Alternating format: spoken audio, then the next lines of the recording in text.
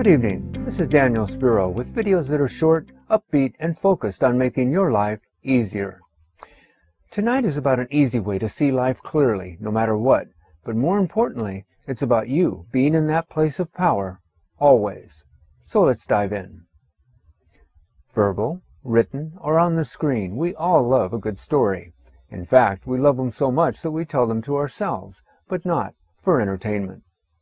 A woman tells herself that her relationship is solid, that they're deeply in love, soulmates, and that his increasing distance is really just stress from work. A man tells himself that his boss is just going through a difficult time, especially now with their industry's downslide.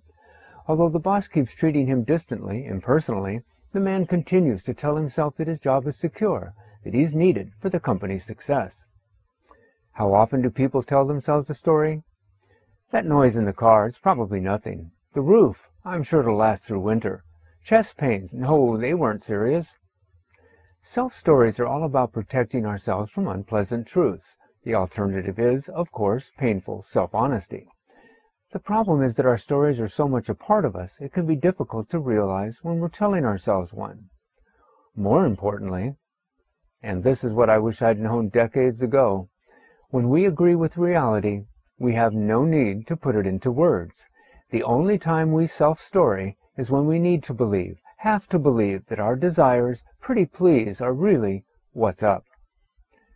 Now, there is a way we can open our eyes wide, but why would we, when the cocoon of denial is so soft, warm, and comforting?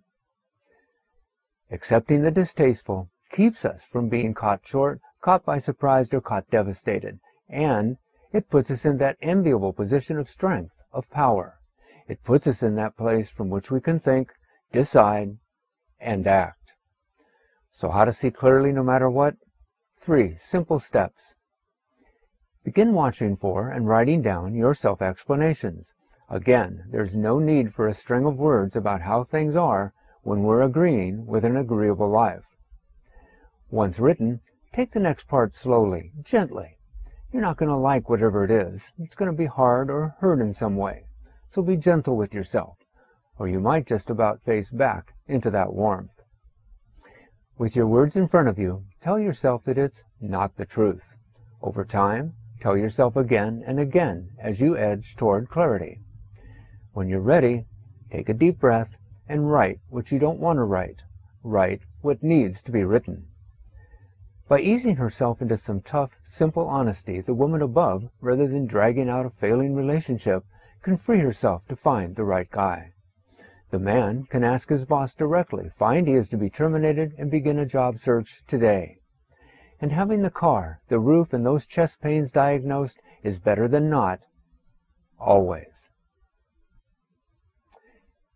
If you liked this video, found the information supportive, will you do me a favor? Take a moment and support this channel. Click the like and subscribe buttons.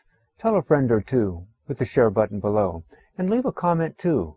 Your encouragement, suggestions, or criticism are always appreciated. And thanks. Now, your next video is about 3 innocent words that are as impenetrable as the thickest steel.